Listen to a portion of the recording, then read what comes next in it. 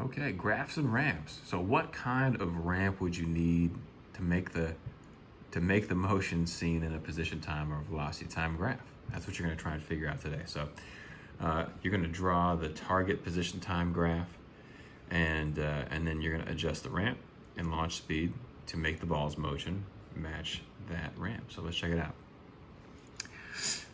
Constant speed. So we get to see this. This is our target.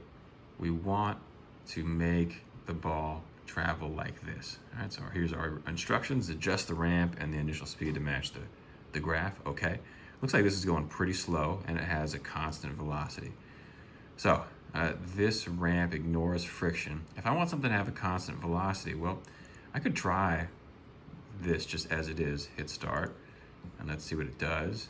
It starts off pretty slow, and then it accelerates, right? We see that curve, and I miss the mark most of the time, so that's not quite it.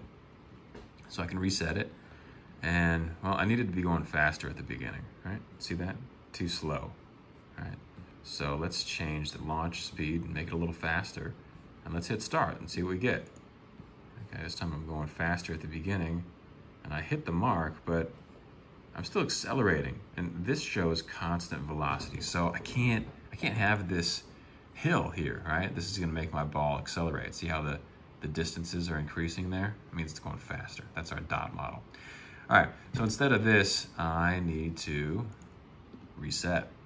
And I am going to make this be flat.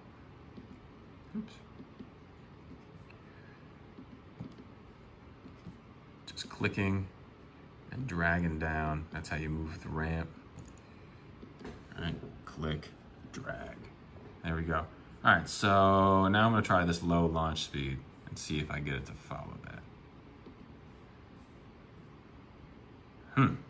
Close, right? What do I need to do differently to get it to match? This is close, but not quite it. Slower or faster?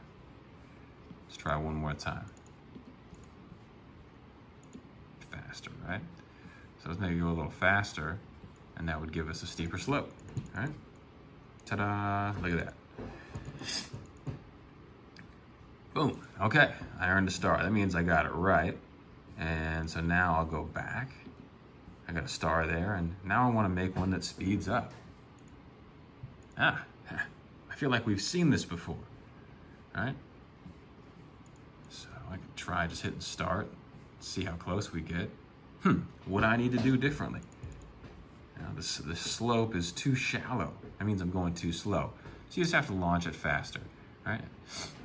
So I'll try that, and then maybe try adjusting the ramp. That's the deal with all these. So what I'd like you to do is, I want you to get a star for each of these distance time graph ones. All right, there are 7 in total. Okay, try them out. Good luck. If you don't finish, it's homework for next class.